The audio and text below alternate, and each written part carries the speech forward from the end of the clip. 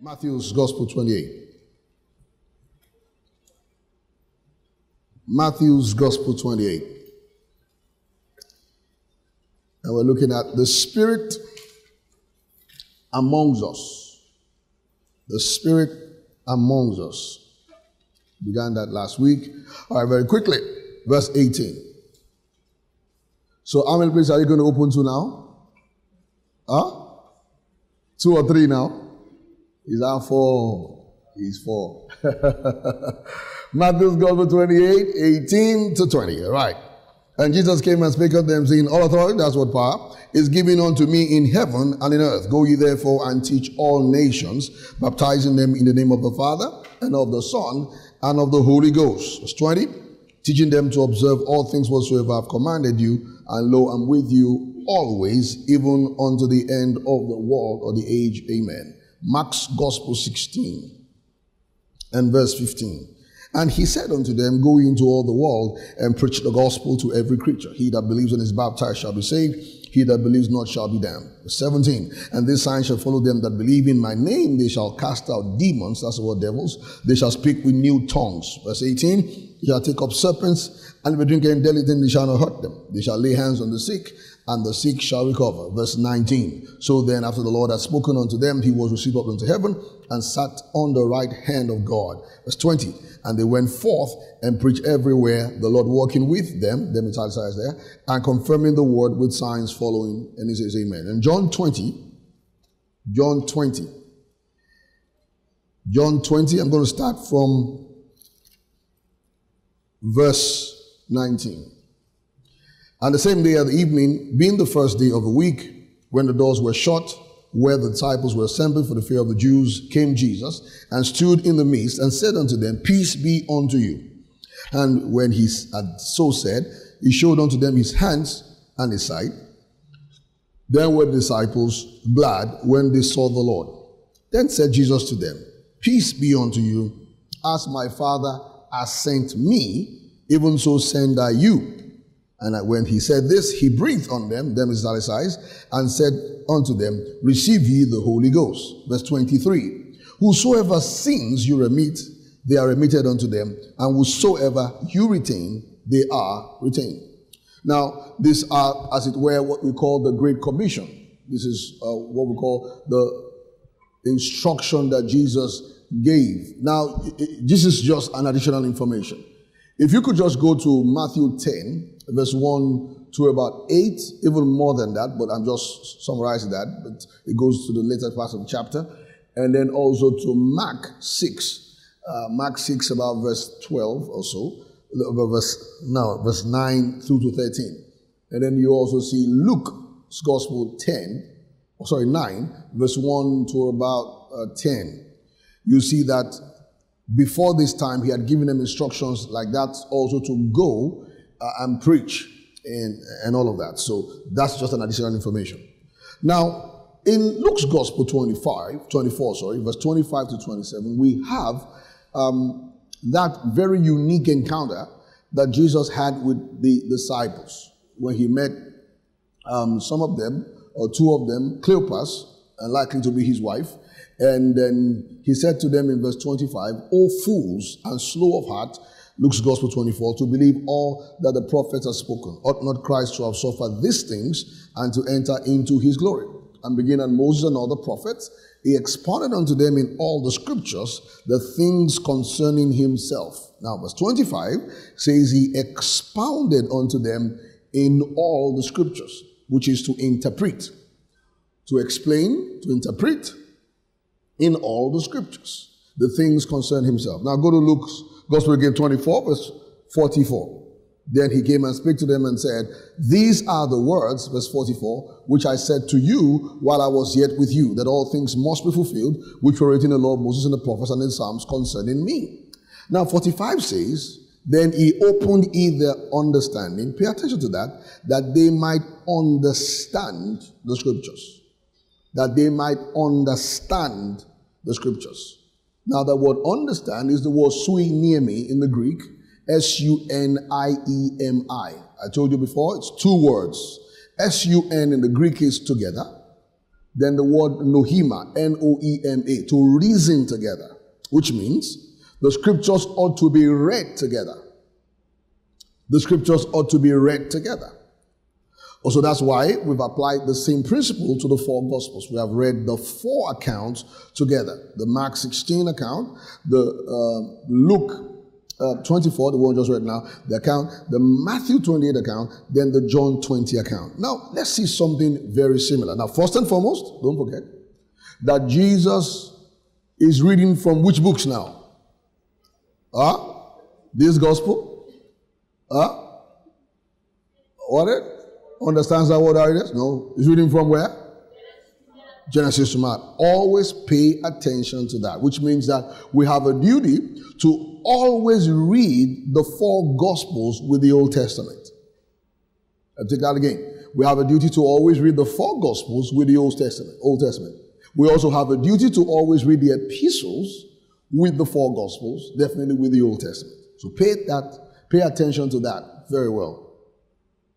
Now, there's something you are going to see consistently in the four accounts that we read. In the four accounts. Let me take the Luke's account first. In the Luke's account, now one of the things I told you is to use Bible words for Bible expressions, right? Right? Don't read it in your world first. If you read it in your world, you're going to get it wrong. The moment you read it in your world, you get it wrong.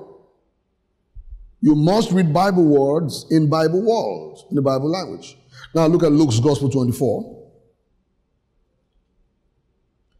I'm going to read 49. You shall be endued with power from on high. From on high. Then verse 51. 51. He blessed them, and it was departed, or because he parted from them, and he carried up into heaven. Now, notice that? On high, then heaven. Now, look at Mark 16, the Mark's account. The Mark's account. Mark 16, 19. He was received up unto heaven, just about what we read now in Luke's Gospel 24 and 51. Received up into heaven and did what? Oh, come on, Mark 16, 19. Did what? Sat on the right hand of God. So when we read it together, when you say received up to heaven, it means sat down, or I've got what down. Sat on the right hand of God. Now, if I say that in my world, if I say, Shegun sat at my right hand. Now, the first thing it will mean is that when you look at me geographically speaking, he's going to be at the right side of my body or wherever I am. But that is not what it means here. That's what it means in today's language, but that's not what it means. So we're going to see that too. Now go to Matthew 28. Matthew 28 and verse 18. All authority is given to me. Now, notice something in all the accounts. All authority is given to me in heaven and in earth. Okay? Then in verse 20, lo, I'll come back and see you. Is that what he says? I am with you.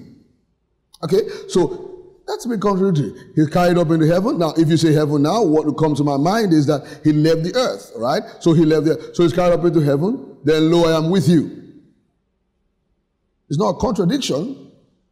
It's a language problem. Okay? Lo, I'm with you. Now he says in Matthew 28, 18, all authority is given to me. Now in John 20 and verse 17. John 20 and verse 17. John 20 and verse 17. All right? And Jesus said unto her, touch me not, for I am not yet ascended to my Father. Go to my brethren and say unto them, I ascend to my Father. Ascend. Is it a height? So we have 4 different accounts. Luke 24:49, on high, heaven. Mark 16:20, sat at the right hand of God in heaven. Matthew 28:18, all authority in heaven and earth is given me. John 20:17, I ascend to my Father. So we must therefore, the first thing to understand is read this in the Old Testament. Is that very clear? Come on, am I making sense here? Read this first where? In the Old Testament. What does this mean in the Old Testament? The moment you know what it means in the Old Testament, then his words become clear. Jesus did not teach anything that cannot be understood in the Old Testament alone. Let me say it again for you to get it. He didn't teach anything that cannot be understood by only reading the Old Testament. So I told you, the Old Testament is self-explanatory. If it's well studied, if you follow the sui nemi principle of reading everything together.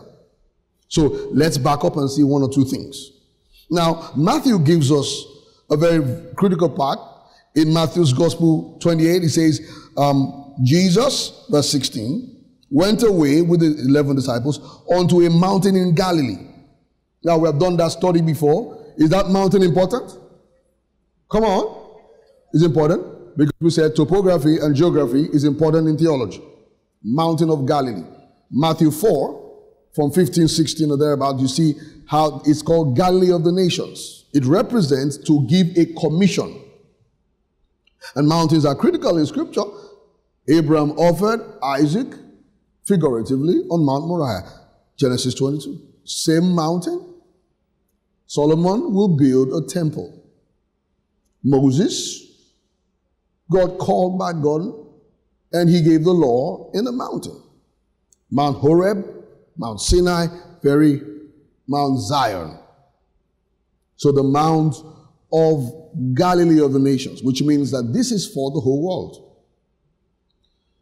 So by saying go into all the nations, they understood it by the location they were at. He used location to teach. So location is important. When you are studying Scripture, pay attention to where the statement was said. Because location was used to explain. Where was the statement made? The Old Testament, I meant, and of course the 4 Gospels. Now, look at that, Matthew 28. All authority in heaven and earth is given me. We must therefore read this from the Old Testament. Go to Daniel. Daniel 7. Daniel 7, verse 13. I saw in the night visions, Daniel 7:13, and behold, one like the Son of Man came with the clouds of heaven and came to the Ancient of Days, and they brought him near before him. Let's read verse 14 together. And there was given him, I'll wait for you, let's go over it again. And there was given him dominion, glory, and a kingdom, and all people, nations, languages should serve him. His dominion is an everlasting dominion which shall not pass away, and his kingdom which shall not be destroyed. This is exactly what Matthew said Jesus did. Matthew is not quoting Jesus verbatim. Matthew is summarizing what Jesus taught. All authority is given me in heaven, according to Daniel 7. So pay attention to locations. I mentioned that earlier. Look at Matthew 22. Matthew 22. Now, the background of this information, or of this scenario, was that someone came to Jesus and said, what is that great commandment of the law? Matthew 22:36. And then Jesus said, love the Lord your God with all your heart and might and soul. In verse 37. Though I will counsel that you go to the Mark's rendering, Mark 12, where he first of all gave the background, because that statement is from Deuteronomy 6 and 5. He gave the background of Deuteronomy 6 and 4. Hear, O Israel, the Lord your God is one. Mark 12, verse 28 through to verse 31. Lord your God is one. You see that in the coming days. I intend before the camp meeting to either teach So Great Salvation. Is it 7 we're on 8 now? Huh? 8. It's 8 now. So 8, either before camp meeting or Law in Genesis, one of the two. So we're going to explore that text more than that. Okay, so he says, then when that conversation was done, while the Pharisees, listen carefully now, notice in verse 35. Now, then one of them, are you there? Okay, let's start from 34. When the Pharisees heard that he had put the Sadducees to silence, they were gathered together, and one of them, which was, forget that one, asked him, why did you laugh? Is it not in italics? A question tempting him. Look at the word, tempting him. Now, go again to, before tempting him, then in verse 41. They gathered together and just asked them, who think ye Christ? Whose son is he? Then they said, David. Then he said unto them, because one of the names of the Messiah is Son of David, based on the promise God made to David in 2 Samuel 7. Then he says, how doth David then in the spirit call him Lord, saying, the Lord said to my Lord, sit at my right, on my right hand till I make thine enemies thy footstool. If David then calls him Lord, how is he his son? That was the conversation there. How is he his son? Now I want you to notice something in Mark 12.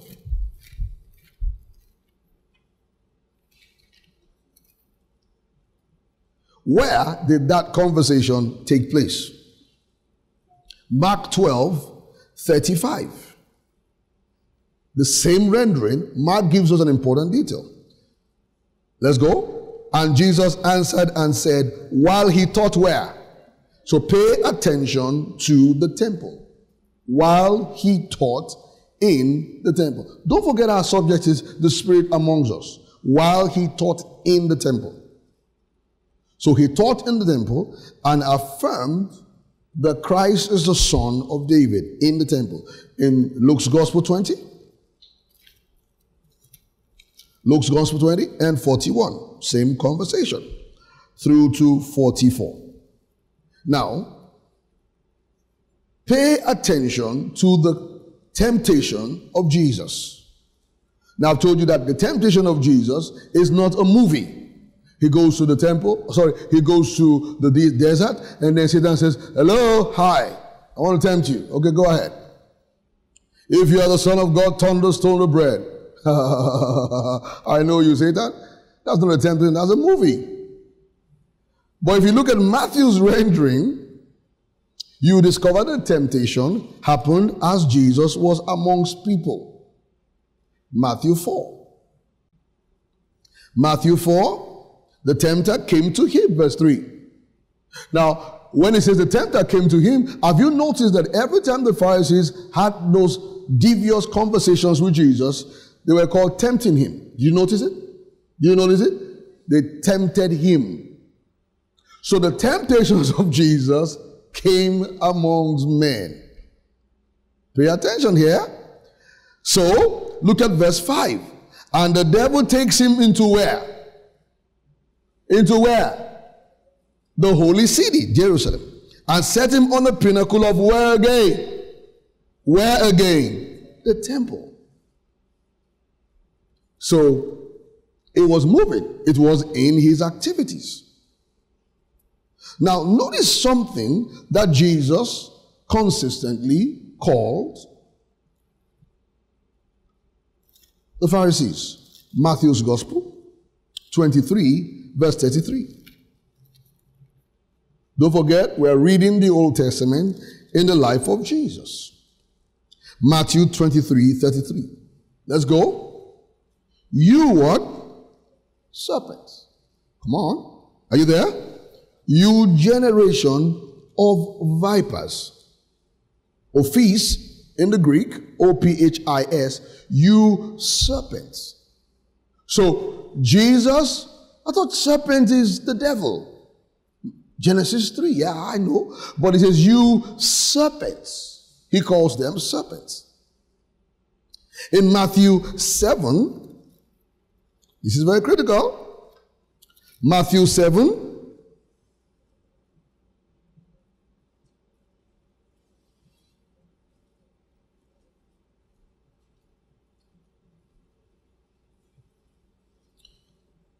Verse 10. If he asks for fish, will he give him a serpent? Serpent. I'm not sure you've ever asked God for fish. Jesus is using Old Testament language. Will he give him a serpent?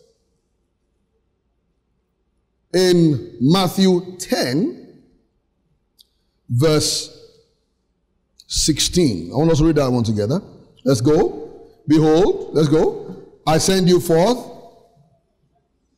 as sheep in the midst of wolves. Were they going to the forest? Huh? Amongst people, right? Let's take it again. Behold, I send you forth as sheep in the midst of what? And I have to explain this to you. They are as wise as who? They are as wise, cunning as serpents. So, Luke 10:19, I give you power to tread upon serpents and scorpions, over all the power of the enemy. Serpents and scorpions, that refers to what again? The activities of the devil.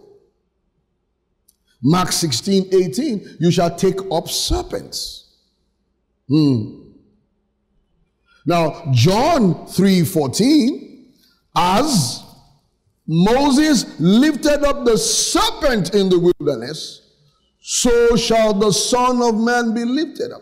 So Jesus was killed by men, right? Come on. So shall the Son of Man be lifted up. Caused to die, then be raised from the dead. That's what it means. Lifted up from the serpents. Now, looking at that word serpent, 1 Corinthians 10, verse 9, literal serpents here, because you can find the account. Neither let us tempt Christ, as some of them were also tempted and were destroyed. Look at the word tempt. Were destroyed of serpents. Exodus 17, verse 2 and 7. Destroyed of serpents. Now look at 2 Corinthians chapter 11. I probably let one text, I let it alone, can come back there. 2 Corinthians 11 and verse 3. Let's go. 2 Corinthians 11 verse 3. Are you there?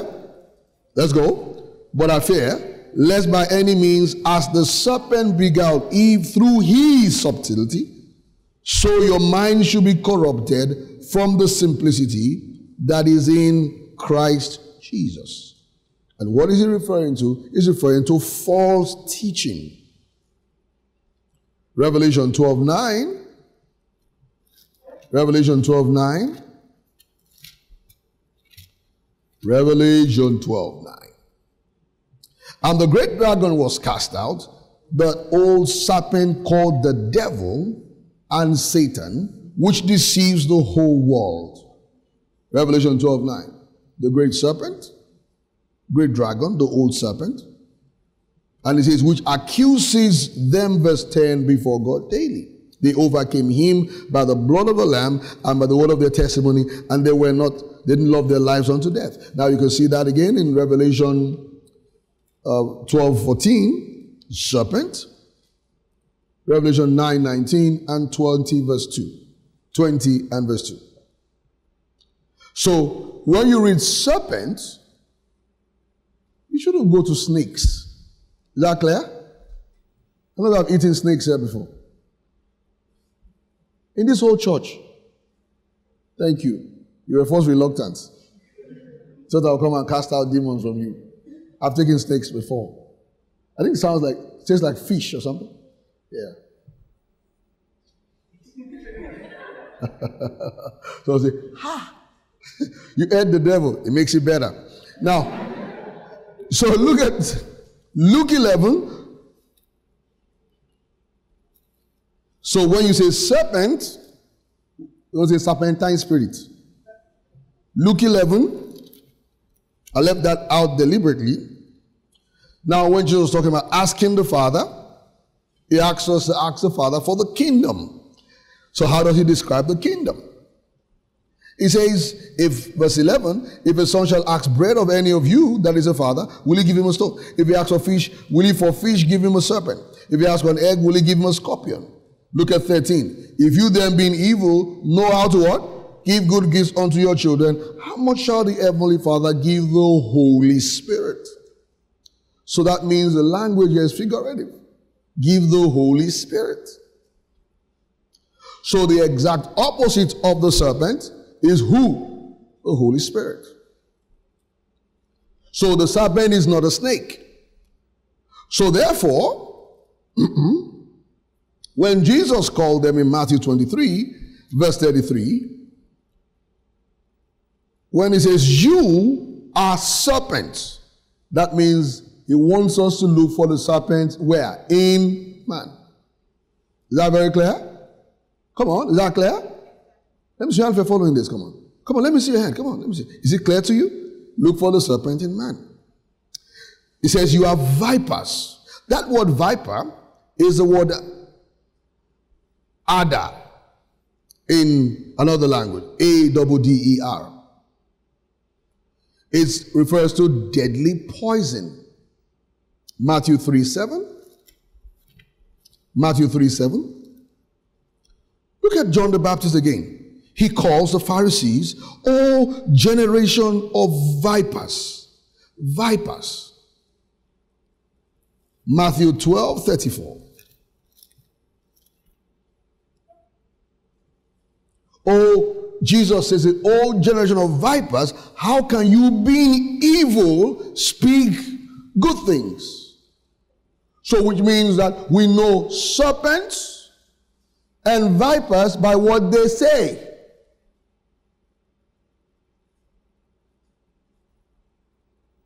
So in Psalm 91, very vitally,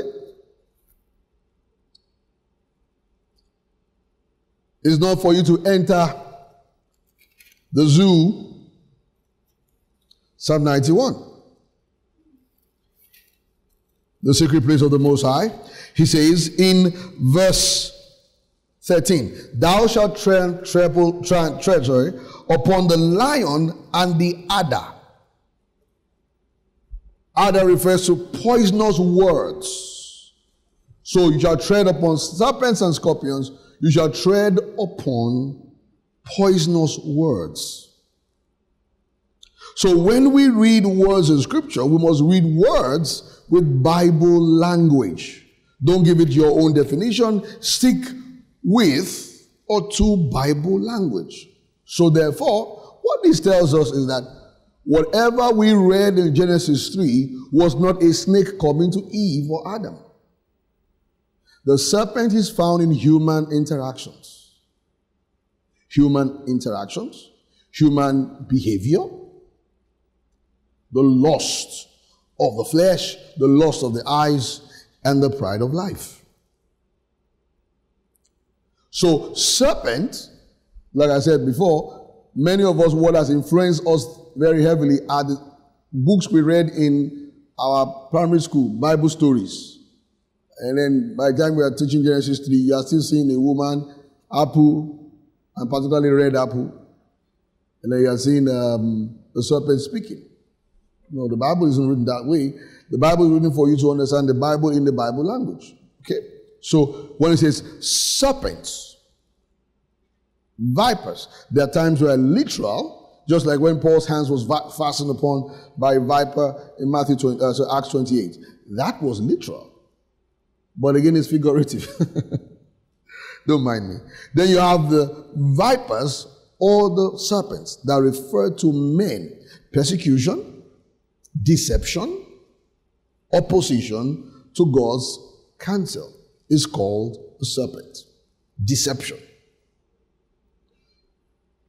So when Jesus was tempted, he was tempted through who? Come on. Through who? Satan has never come to anyone to tempt him before. Satan walks through men. So Jesus was tempted by the Pharisees, Sadducees.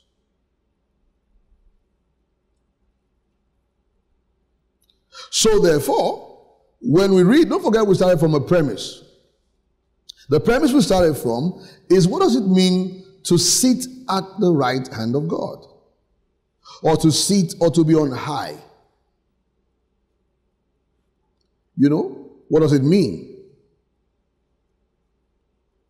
Someone was saying, when you're hooked on the Most High, you'll be high. You know? I said, you are really high. Nonsense. So what does it mean to sit down at the right hand of God? Now, do not forget that in Matthew 22, when Jesus spoke about the Christ, the text we read earlier, which is also in Mark 12 and Luke 20, it says, whose son is the Christ? And then they said, the son of David. Then they said, why does David in the Spirit call him Lord? Matthew 22, then 44. The Lord said unto my Lord, that Jesus is referencing Psalm 110 verse 1. Sit on my right hand until I make thine enemies thy footstool. Sit on my right hand. Okay? When we say sit, for example, when we say sit, what is in your mind is this lovely brother sitting here. No, stand up. You want to stand up? I say sit and you're standing. Be careful. Serpent. Or serpentine spirit. Let me see who have. You should have serpentine spirit. You're yellow, right? That's serpentine spirit. Don't be too black. It's a spiritual problem. Don't be too yellow. So it's seated. So when I say seated right of God, you think it means that Jesus he just relaxed. He's relaxed. His two arms like this. Like you are crossing your leg. Don't stay there. Don't change it. And going. Say, wow. And the Father is in the middle. So who's on the left hand? Sometimes some people say Satan. That's nice. Then the Holy Spirit is. He doesn't stay in one place. That's not what it means. All right? Psalm 110 verse 1. That means that the word right hand is from Psalm 110 verse 1. Is that clear? Come on. All right. Psalm 110 verse 1. So we have a right to go back there and understand the meaning. Psalm 110 verse 1. Don't forget we're looking at the Spirit amongst us. And the Lord said unto my Lord, sit thou at my right hand until I make thine enemies thy footstool. The word here is the word yamin, Y-A-M-I-N. It is an idiom or an idiomatic expression. Sometimes it's literal, but a whole lot of times the theology of it is done in an idiom. An idiomatic expression. For example, when I say that the, let me look for an idiom now. I'm trying to get one quickly. Look at Exodus 15. Exodus 15 and verse 6. I want us to read it together. Well, let us start from verse 1. Then sang Moses and the children of Israel this song to the Lord, and spake, saying, I will sing unto the Lord. He hath triumphed gloriously. The horse and the rider hath he thrown into the sea. That's the Red Sea experience. And the Lord is my strength and song. He's become my salvation. He is my God. I'll prepare him an habitation, my father's God, and I'll exalt him. The Lord is a man of war. The Lord is his name. Pharaoh's chariots and his host are he cast into the sea. His chosen captains also are drowned in the sea, Red Sea. Let's take 5 and slow into 6. Let's go. The depths have covered them. They have sunk in the bottom as a stone. 6 and slowly. Thy right hand, O Lord, is become glorious in power. Thy right hand, O Lord, are dashed in pieces the enemy. So right hand is for what? Exploit. Right? Come on. Show of power. Is that clear? Come on. Let me see if you understand that. Show of power. Look at verse 12. Thou stretched out thy right hand. Let's take 11. Who is like unto thee, O Lord, amongst the gods? Who is like thee, glorious in holiness, fearful in praises, doing wonders? Thou stretched out thy right hand, thou swallowed them. Thou in thy mercy led forth the people, thou shalt redeem. Thou guide them in strength in thy holy habitation. So, I don't think what you think he's saying is that they saw the feast of God like this. Okay, God, show me your power. Another one is a miracle. You know that song?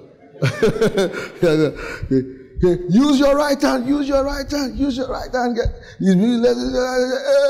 No, one blow, seven die. No. It's referring to the show of power. Verse 17. No, not verse 17, sorry. Hold on. Verse 17, yeah, sorry. Thou shalt bring them in the plant, all right, in the inheritance in the place which thou hast made for thee to dwell in the sanctuary, O Lord, thy hands have established it. Thy hands have established it. So it is the show of power. So let's notice, if Moses writes it and uses that phrase in the Exodus, then it also must be found where? Talk to me, guys, where? In Genesis. So where is getting this from? Genesis 48. Genesis 48. Because before a word is used figuratively, we must see it in a literal form. It's first literal, then becomes figurative, because the literal is usually the history, then the figurative is the theology behind it. The literal is the history, the theology is now found in the figurative expression. Now, I'm going to teach about that in the second service on the codified use of language. Now, see this. Genesis 48. This is Jacob blessing the children of Joseph. Verse 9, these are my sons, whom the Lord has given. I pray thee, I will bless them. And then he asks his father to bless his kids. Now look at what the father does in 13. And Joseph took them both, Ephraim in his right hand towards Israel's left hand, and Manasseh, Genesis 48 verse 13, in his left hand towards Israel's left hand, right hand, and he brought them near. So it was literal. Okay, now the seated brother, come. You come. Serpentine spirit. So. You come. So, which means he, see, son, come to Joseph. How last did you dream? You dream a lot. Come. No, you turn, right? These are your kids, I hope. So you brought the two children, but they're boys. Okay. So I'm just pretending you're a boy, okay? So you don't have time. So you bring your kids to me. I'm Jacob but can see. Okay, so you bring you bring both of them, and then you say, you expect me to use my right on him and my left on him, her. Right? So that's what he expects. Why did he do that? Because it is a cultural meaning. Do you get it?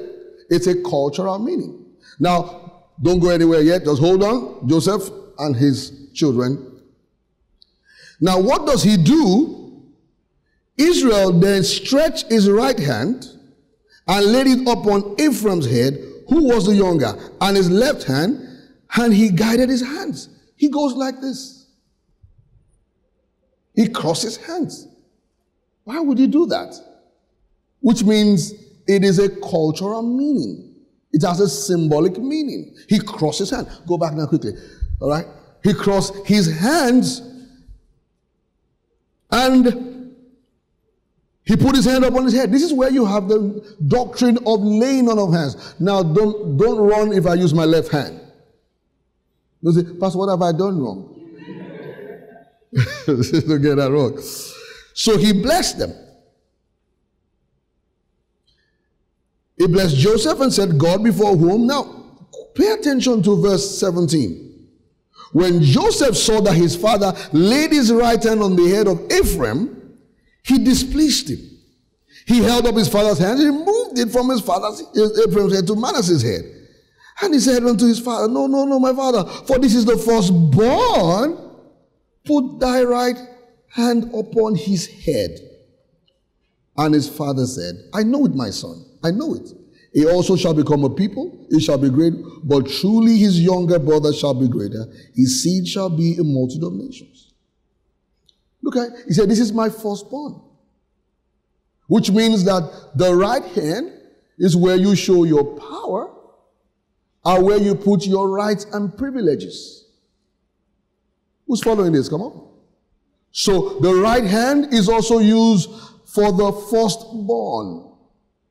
Firstborn, which is where you have the word Bekor and Bakora in the Hebrew, is one who continues your legacy.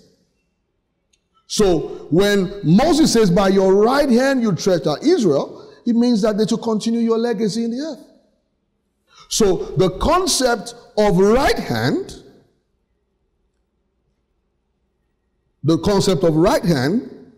refers to the show of power. It also refers to right, privilege, and inheritance.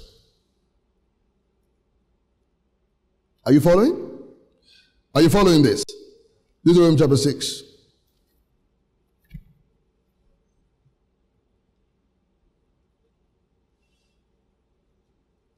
And verse 4. Put that somewhere. Then go back to Psalm 110 verse 1. So the Lord said to my Lord, now the Hebrew is that Yahweh said to Adonai,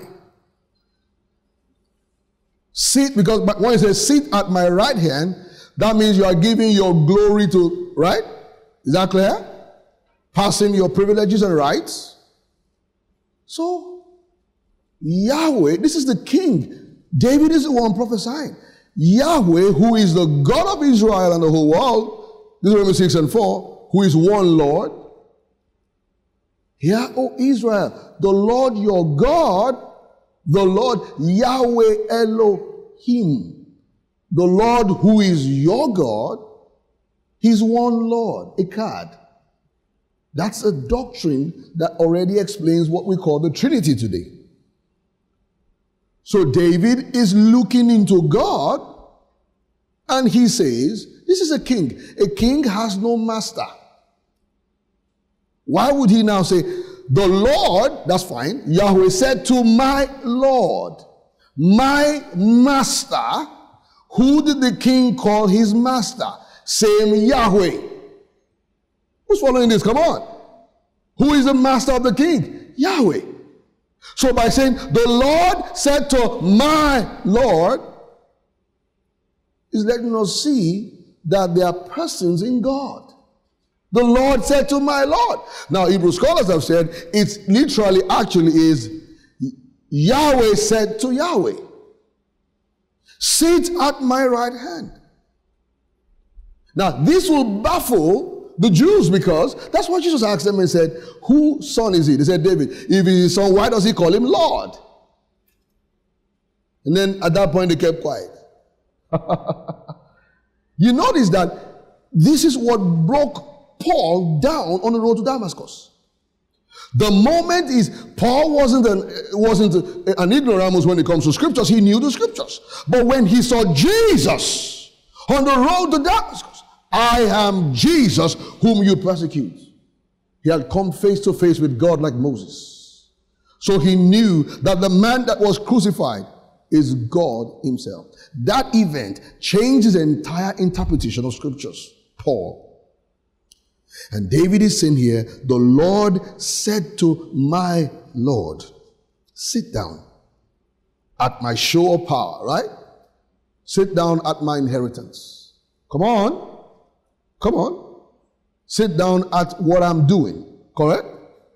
Sit down. So the word sit Psalm 110 verse 1. Doesn't mean to put your butts somewhere. No, it means to settle. It means to inhabit. It also means to expand. In Genesis chapter 4 and verse 16 is used for Cain. Genesis 4 and 16. The Bible is having a problem. Looking for okay. Sorry, I'm trying to get the word of God right. The word of God is missing. Okay. Cain went and dwelt. The word dwelt, to dwell. So the word seed, yashab, means to dwell. It doesn't just say that. It also means from there, you now begin to expand and you settle there. Sit at my right hand. What does it mean? Dwell in my power continually, right? Dwell in my inheritance. Is that what it is? Come on. So, Jesus sitting at the right hand of God is not the right side of his body. Is that very clear? Come on. You understand what it means now? Now you have people who have had visions and they've gone to heaven. They said they went to heaven and saw God in the middle and saw Jesus at the right hand. And as they wanted to look at God, Jesus said, if you try it, you will die. And go where? You know, sometimes your visions are informed by your revelation. That's what happened there. So the truth is, God said to God. Which means that Psalm 110 verse 1 already prophesies that God will become a man. He will be lesser than God at some point. And this is exactly what happened in the resurrection. So look at another Psalm, Psalm 45. One say, we bow before your throne. There's songs like that, right? There's another song like, there's a song like, we bow before. Give me one of these bow.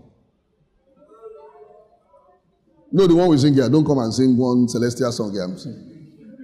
You know, there's one, down at your feet, oh Lord, is the most high place. In your presence, Lord, I seek your face. I see your, and we say, down at your feet, oh Lord.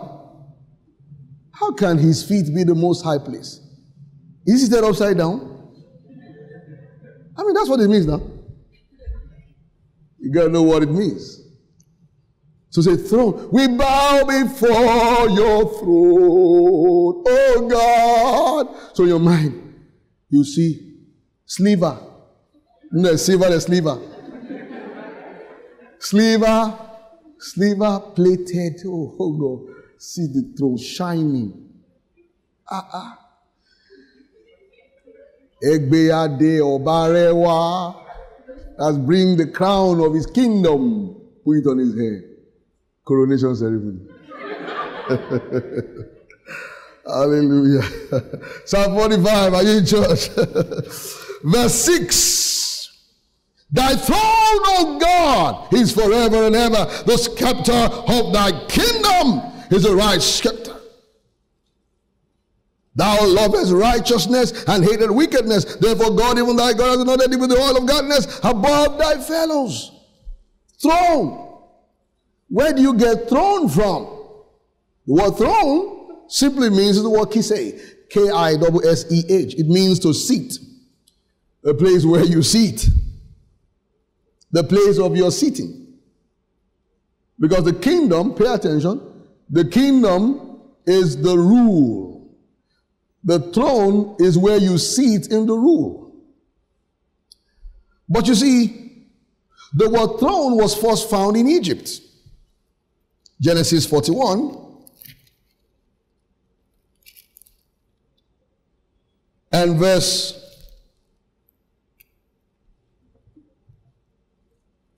40. When Pharaoh said today, Joseph, Thou shalt be over my house. According to thy word shall all my people be ruled. Only in the throne will I be greater than you. Only in the throne seat of power will I be greater than you.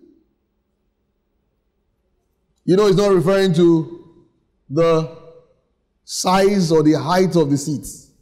Only in authority will I be greater than you. So now look at 2 Samuel chapter 7. So throne does not refer to chair. Is that clear? Is it making sense? Aha. 2 Samuel. We must be careful not to have idols, images in our minds. 2 Samuel 7. Watch God's promise to David. In 12, I will set up your seed after you. The word quom, I hope I'm right. If I'm wrong, you correct it later. Quom, I will set up your seed after thee. It means to raise up. 2 Samuel 7:12. We shall proceed out of thy bowels, and I will establish his kingdom. I will raise up. Now, if he's talking about his physical child, he won't use the word raise up. So the word raise is the word agerio in the Greek. It means to raise from the dead. I'll raise up thy seed after thee, which shall proceed out of thy bowels, and I'll establish what? 2 Samuel 7:12. I'll establish what? His kingdom. Now let's slowly read verse 13. Let's go. It shall build a house for my name. I'll wait for you. Let's look at it again. Come on. It shall build a house for my name. I will establish the throne of his kingdom. Does it mean I'll put his seat to be somewhere forever? No. I'll establish his authority forever. His authority forever. Verse 16. Thy throne shall be established forever. So this was what God said to David. Then he prophesied. Thy throne, O God, is forever. No, that's Psalm 45:6, sorry. That the Lord said to my Lord, sit down at thy right hand till I make thine enemies thy footstool. So the seat of authority and power is also used for priests. 1 Samuel 1:9 and 4. 1 Samuel 1 verse 9, sorry. 1 Samuel 1 verse 9. 1 Samuel 4:13 and 18. 1 Samuel 1 verse 9.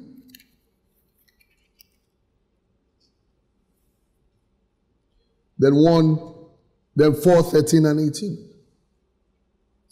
So when we refer to throne, we're referring to a seat of power. So we bow before your throne. Not a wrong song to sing. We bow before your throne. That is, we bow at your resurrection. We bow at your glory. When we say we bow before your throne, we are not looking at a chair. We bow at your resurrection. We bow at your display of power. We bow at your right hand, correct? At your inheritance, correct? What about at your salvation? Is that correct too? Very good. So therefore, when they said Jesus was received up in the heaven and sat at the right hand, that right hand, is it in a planet or amongst men? Amongst men. Because that is where the right hand is seen. You see the right hand of God. You see it. The right hand of God is seen. The right hand of God is what he's doing. The right hand of God is amidst people. So in John 20 and verse 17, I ascend to my Father. I ascend. Anabino in the Greek, A-N-A-B-I-N-O. I ascend Two words. Two words. I ascend to the Father. There are two words in there. Anabasis, A-N-A-B-A-S-I-S. I ascend to the Father. Now check the Greek word here. When I said I ascend to my Father, it's the word proston patera. Pay attention here. Towards the Father. Towards. Which means Jesus is describing his resurrection and the inheritance that followed. I ascend to the Father. Now, this is an important fact because it was only Mary who had this fact. Mary Magdalene. Now, let me give you what we would have thought he meant. She looked out for him from the grave. She didn't see him. Then she saw him and said, oh, Mary Rabboni, oh, you wanted to hug him. Oh, hug me yet. Don't spoil this thing. If you spoil it, you know how people go to herbalists and they say, it must not touch rain. If you touch me, the sacrifice will be spoiled. Imagine if Mary had touched him there. The blood will have been contaminated. And when Mary comes before the Father, witness the blood, he said, ah! The Father is saying, what did you just do, woman? Again? But you see, in the Greek, she had actually touched him. She had hugged him. So the Greek is, don't hold me any further. I ascend. Now, let us behave like Bible illiterates again. That means, hold on, I they come. Right?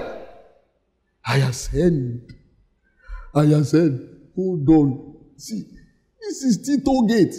I've not yet gotten there. David get there first. Tell her, no one tell me I have to wait for me and they come. Now look at what John writes here.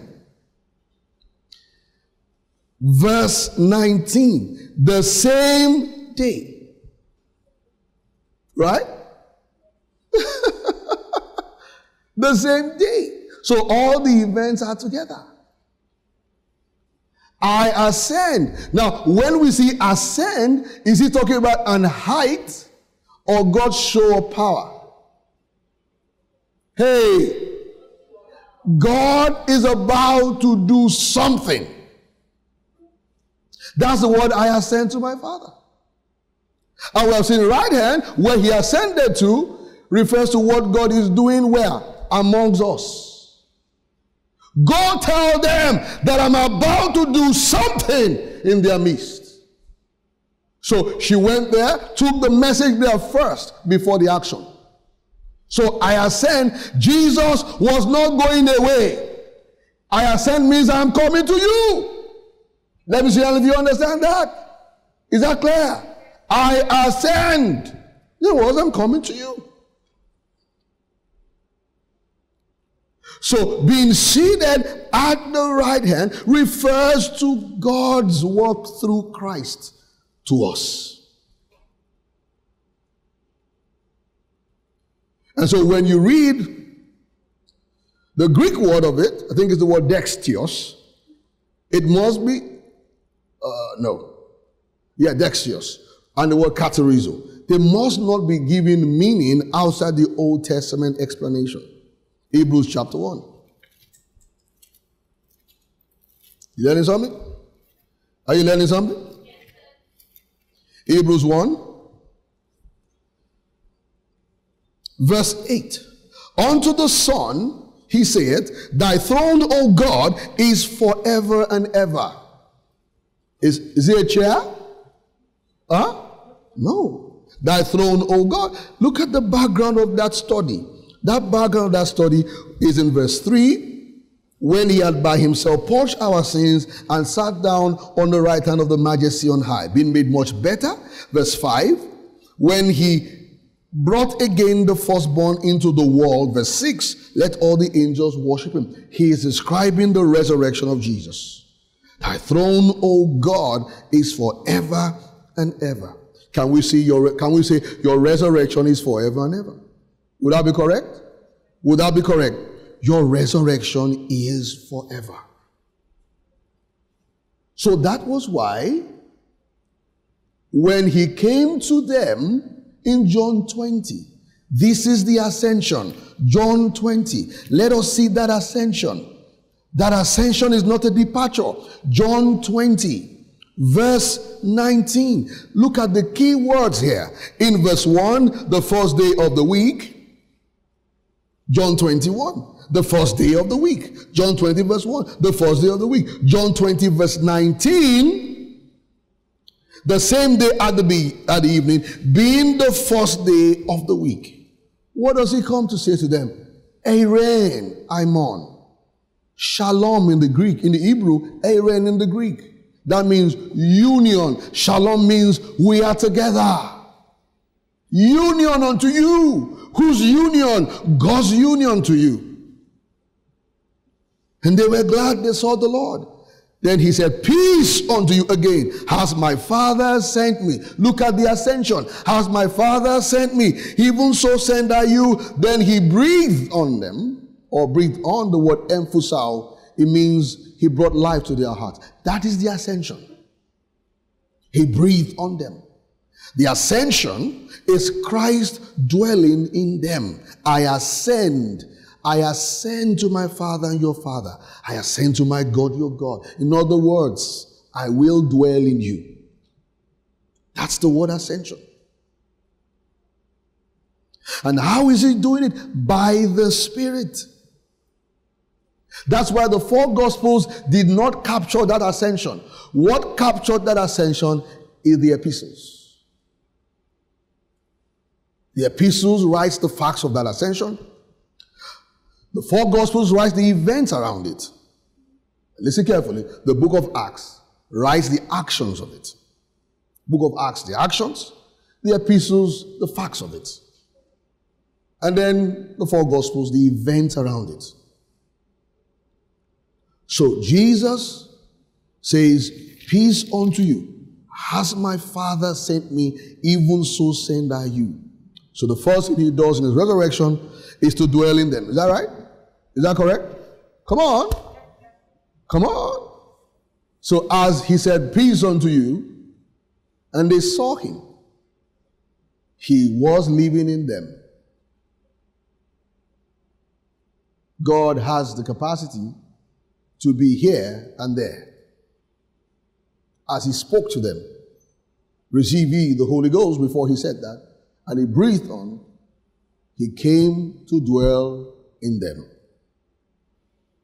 But we still saw Jesus. Well, he's God. Hallelujah. Because he said to them, in that day you will know that I am in the Father, and you in me, John 14 verse 20, and I in you.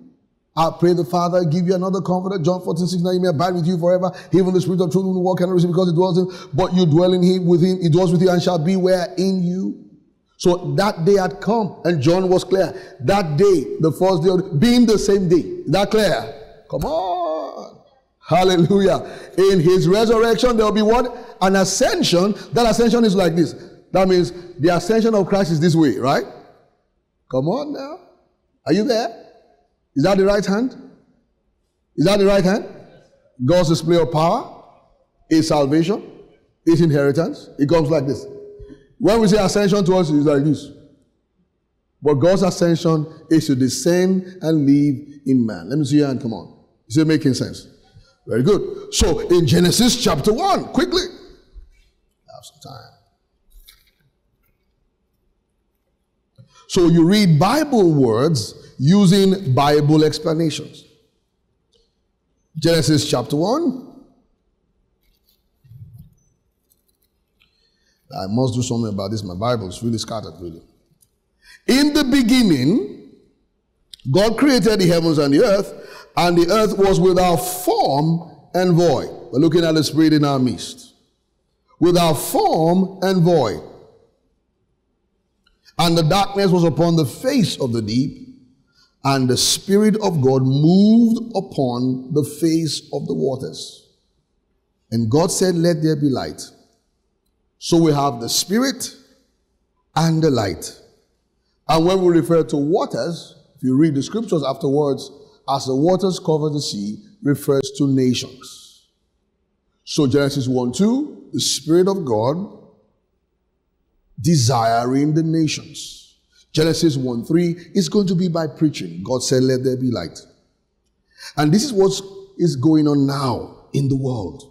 This is what is happening from Genesis 2 to Malachi, through to the book of Revelation until now. This is what God is doing. So let's look at something that we said last week. Isaiah 53. Are you learning something? Come on, church. You learning something? Isaiah 53. Isaiah 53 and verse 1.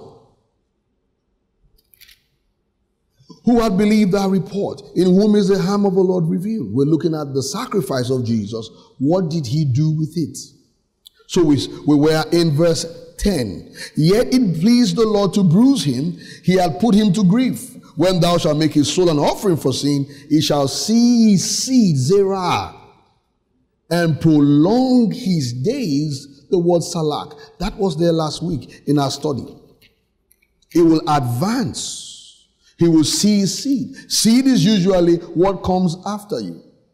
Then he says he will prolong his days. He will see his seed and prolong his days. Pay attention there. And the pleasure of the Lord shall prosper in his hand. So which means the resurrection is what God did with the death of Jesus. And what did he do with the resurrection? He will prolong his days. In other words, there's an expansion going on. God is doing things in the earth. We're used to the word finished work of Christ, and that's lovely. The finished work of Christ, it's done, we're forgiven, we're sanctified. But you see, Jesus is not, how do I put it? He's not a lazy savior. He's not a laid-back one. He has not retired. He's an ongoing one. The right hand is an ongoing work. Right hand is an ongoing work. We said the other times, it means to settle. It means to expand. And you look at Paul and the writer of Hebrews. The writer of Hebrews says in Hebrews 10, 12, and 14, he waits till his enemies be made his footstool. It's going on. An ongoing work there. 1 Corinthians 12 and 15, Paul, 26 to 27, Paul says that the last enemy that shall be destroyed is death. That means it's an ongoing work. The right hand is what God is still doing in the earth today. He will see his seed and prolong his days. And what is his days? What's that prolonging? Genesis 1:2. All the waters or all the nations. Why do they use waters, land? I told you that last week. It's because they are agrarian in culture. Not agrarian, like I made that mistake last week. Agrarian. That is because what they could only understand spiritual things by using agriculture. So land was used. Land because they were farmers. So if you want to tell them about something that is precious, use garden. What is precious? Garden. What is in the garden? A little fine girl. Sorry. What is in the garden? The tree of life. The Spirit of God. Or can we say the presence of God? Hallelujah. So when they got to Egypt, now pay attention, they got to Egypt. Now land wasn't that special anymore in Egypt because they had filled the land. What was special in Egypt? A temple where they put their idols. So what again? God now uses what again? Temple. Land, temple. And it's still the same thing. When he told them he's taking them to a land that he has showed their fathers, he said, so that there I will be with you. Temple. Tabernacle. David will say, Psalm 132. Psalm 132. Psalm 132, verse 8. Or verse 8, arise, O Lord, into your resting place. Menuka, your resting place. So we have all those words. All those words. God's resting place is not a place. God's temple also is not a house. God's land also is not an acre. Whether it's temple, land, resting place, it refers to a people. People, nations. Nations. So in Genesis 1:26 to 28, it says to fill the earth, fill it up. And that word fill, Malay in the Greek, or mala, M-A-L-E or M-A-L-A, refers to the glory of God. Psalm 72. Psalm 72. Psalm 72. And verse 19. I'll start from 18. Blessed be the Lord God, the God of Israel, who only does wondrous things. And blessed be his glorious name forever. And let the whole earth be filled with his glory. Be filled with his glory. Be filled with his glory.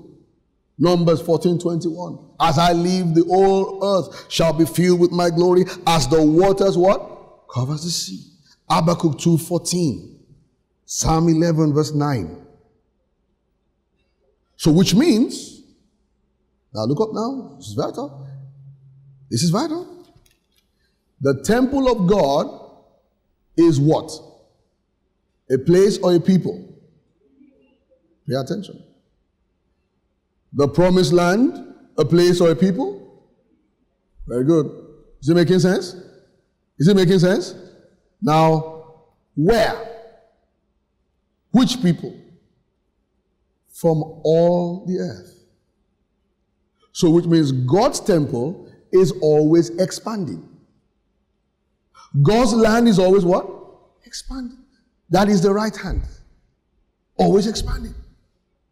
As we go from place to place, as we go from city to city, town to town, and we share about the goodness of God, the graciousness of Christ, what are we doing? We're expanding what? His temple. That fellow comes in. That woman, they come in. So our idea of temple, which means for God to live inside, will be for a people. So let's quickly go to Mark 11. I asked you the last time to pay attention to the conversations that Jesus had in the temple. Can you remember? So which means that whenever he was in the temple, he deliberately made that conversation because of what we're about to see. So the physical location is part of his teaching and parables and illustrations. In Mark 11, it says, my Father's house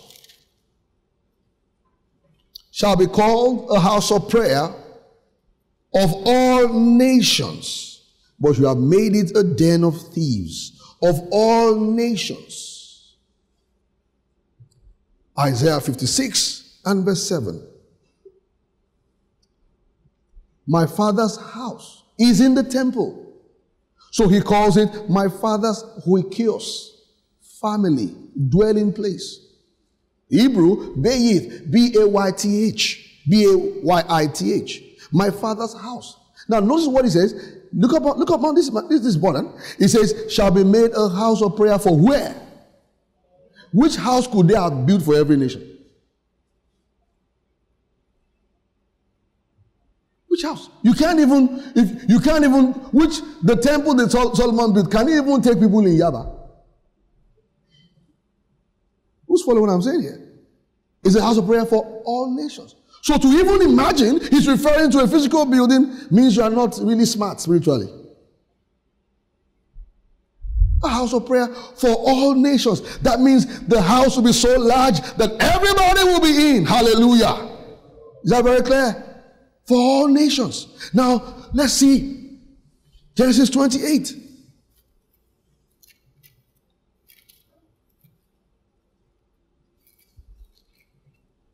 This is Jacob. Jacob had this encounter. In verse 12, he dreamed, and behold, a ladder. That's the word, same word for Tower of Babel. A ladder set upon the earth, and it reached up to heaven. Can you see it now? Come on. Can you see it? Verse 12. Genesis 11. Tower of Babel. They were to build up a house to reach up to heaven. Genesis 11. A tower, a city whose top may reach unto heaven. Genesis 11 verse 4. Genesis 28 verse 12. To reach up to heaven, behold, the angels of God are ascending and descending on it. And look at what God says. I am the Lord God of Abraham, your father, the father, and the God of Isaac. The land you lie I will give to you and to your seed. Now let us take verse 14 together, and very critically slow. Let's go. And thy seed shall be as what? And thou shalt spread abroad to the west, to the east, to the north, to the south. In thy seed shall where? So this tower will have one family there. One nation? All the families. I am with you. And so when Jacob woke up, he said in 16, the Lord is in this place, and I knew it not. He says, how dreadful is this place? No other but the house of God, the gate of heaven, Bethel. Beyith and El, the house of God. So listen carefully now. What did Jacob see? That God will dwell in that place or in the whole earth? Come on. In the whole earth. He said he saw angels ascending and descending. So look at John's Gospel 1:55.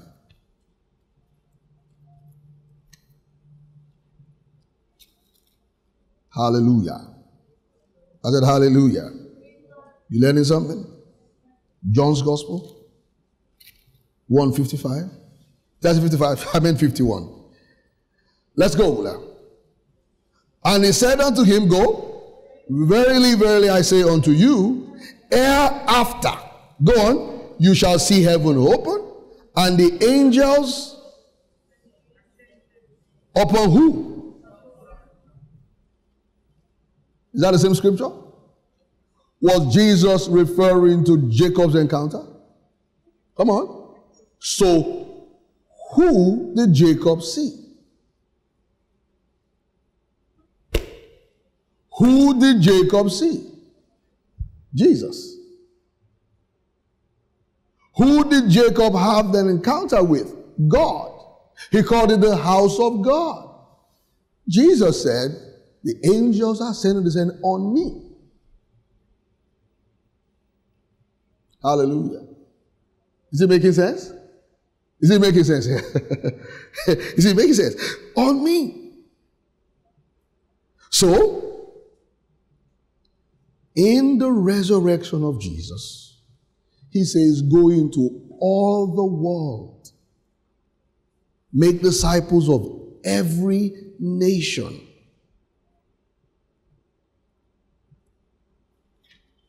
Means that God is faithful. Hallelujah. He has kept his word. You know, in John's account of that, what Jesus said in the temple, he said, destroy this temple after 3 days. Remember? I will raise it up. So what he's saying, in other words, is take out this one. This is not what we're talking about. Hallelujah. After 3 days. So in the resurrection of Jesus, what we have now found is God has raised his own temple. Shall I say his own people? Come on. His own nation. And that nation is a house of prayer for every nation. So the concept of temple must never be a place. it's a people. Quickly, let me run through this. Just like the Sabbath day, Genesis 2 verse 1 to 3, I may explore that next week, refers to what God will do in the whole earth. It's also a resting place of God. Psalm 132 verse 8, we read that earlier. The same psalmist in Psalm 95 verse 11 says is a day. A rest day, a rest place. Isaiah 66 verse 1, where is the place of my rest? So the Sabbath is a place, come on, is also a day. A time is also a place. It's a day, it's a place. In Isaiah 66 verse 1, it says, where is the place of my rest that you build? And I explored that word for us the other time, not this series. Banah, B-A-N-A-H. The word build there has to do with to rebuild, to remodel. Isaiah 66 verse 1 is used in the scriptures for man. Genesis 2:22. For a city. Genesis 4:17. For an altar. Genesis 8:20. So the house of God refers to a city, a people. It refers to mankind. It also refers to a place of worship. So when Jesus says, destroy this temple, after 3 days I will build it. In other words, I will have a people of worship, a people of worship, a people of prayer, a people that I'll dwell in. I will raise it again. All nations. Hallelujah. So which means that the Spirit of God amongst us, hear me, is a proof that God is bringing everyone to himself. Everyone. There's no one that is disqualified. Because we read last week, remember? We said that Jesus, according to Isaiah 56, he healed the sick and made them welcome. Can you remember that last week? Can you remember last week? He welcomed them in. So the temple of God is where everybody's what? Welcome. The temple of God, the house of God, is God's Spirit making a home everywhere, in every place. In Genesis 28, what did Jacob see? All the earth. That means all peoples. So when Solomon was about to build, let's see his prayer. 1 Kings 8. Hallelujah. The giving of the Spirit is proof of Genesis 1:2. In all the waters, in all the nations. God's manifestation is with every kind of person. Now I want to say this, I hope I have time today.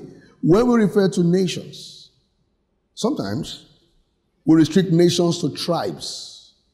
When you talk about cultural tribes, Yoruba, Hausa, Igbo, French. But nations also refer to people of the same kind of ideas. We have people like, we have those who presently, listen now, they're atheists, they're a tribe. We have cultists, they're a tribe. We have the poor. We have the downcast. And God is bringing everyone, hallelujah, into that temple. So the Spirit of God refuses no one. Is in all the nations, for all the peoples. Because nations are made by language, culture, ancestry, attitudes, and beliefs. In 1 Kings chapter 8, who's in church? Come on. You learning something? 1 Kings chapter 8. So everyone I see is a candidate for the temple of God. Everyone. 1 Kings chapter 8. This is Solomon building the temple. See what he says. Verse 26. O now, God of Israel, let thy word, I pray thee, be verified, which thou speakest unto thy servant David my father. Let's take 27 together. Will God indeed dwell on the earth? Behold, the heaven and heaven of heavens cannot contain thee. How much less this house that I have built? Can you see it? They never were saying God was staying there. No. It was always an illustration. Like Moses did. Now look at what he says. 26, 27. Now, pay attention to verse 38. He spoke about how Israel will come and pray in that place. Look at 38. Let's take 38 together and slowly. What prayer and supplication, whoever is made by who? Any man. Or by the people of Israel. Without shall know every man the plague of his own heart, and spread forth his hands towards this place. It's a place for any man. Look at verse 43. And thou, there thou in heaven, thy dwelling place, not this house, and do according to all the stranger caused to thee for all the people of the earth may know thy name, to fear thee, and as do thy people Israel, that they may know this house that I built is called by your name. It's a place to welcome me. Hallelujah. To welcome strangers. Hallelujah. Who's following this? Come on. So Jesus said, this house shall be a house of prayer for all nations. And when did this happen? In the resurrection. Go into all the world. Are you there? And preach the gospel to every creature. So when he says, he breathed on them and said, receive ye the Spirit. That is God's call to the nations of the earth. A spirit amongst us. So when we are here like this, we are a small picture of the big picture. The first thing we need to realize, every one of us here, we are qualified for the ministry of the Spirit. God gives his Spirit to sinners, not perfect men. Can you see it? Can you see it?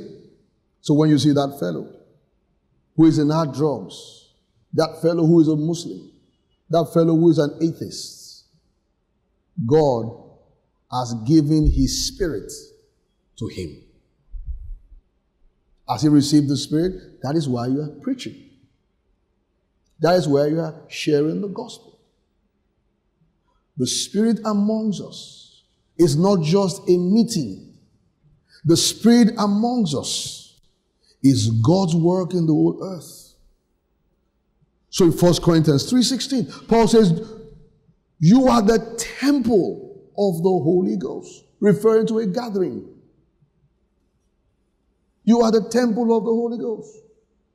Naos, the exact Hebrew word that captures, the Greek word, that captures the word temple. In Ephesians 2:19.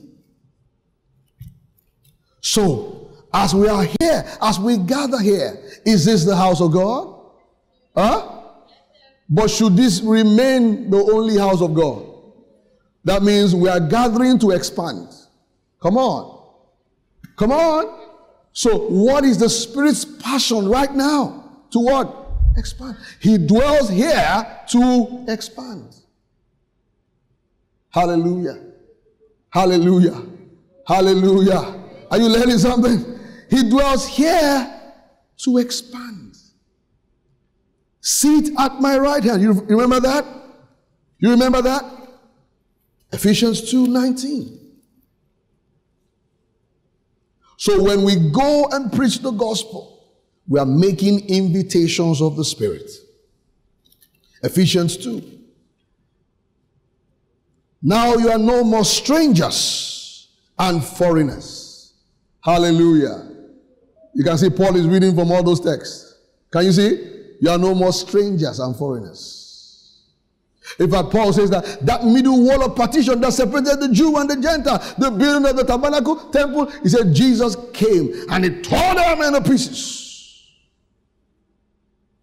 He removed, when Paul says he took away that middle wall of partition. Paul is reading into the 4 Gospels where it was said that the veil of the temple ran from top to bottom. What is Jesus saying? The presence of God is for everybody. It's for the smoker, right?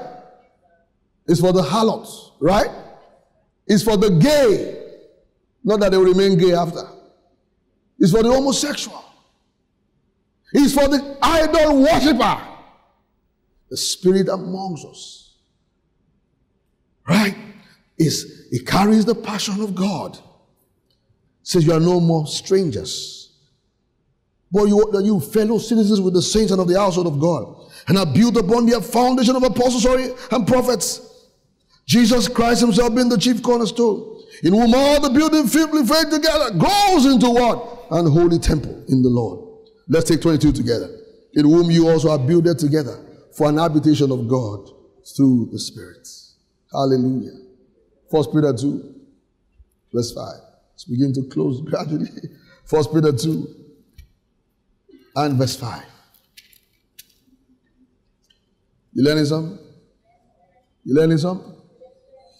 You also as living stones are built up a spiritual house, an holy priesthood to offer spiritual sacrifices acceptable to God by Jesus Christ. Are we supposed to remain that way? We're supposed to keep expanding, right? Till he makes all his enemies his footstool. So God's indwelling is the temple of God. Exodus 29:45. And the Spirit is amongst us today.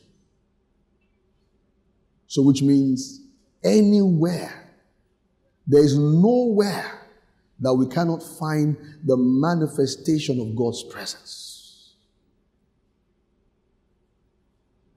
Let me close here. The Spirit of God, therefore, is in the church, but not an exclusive preserve for the church. The Spirit of God is in the church for the world. Hallelujah.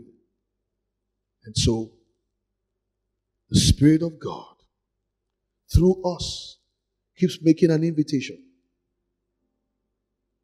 An invitation to the whole world. I don't have all the time, but let me say this.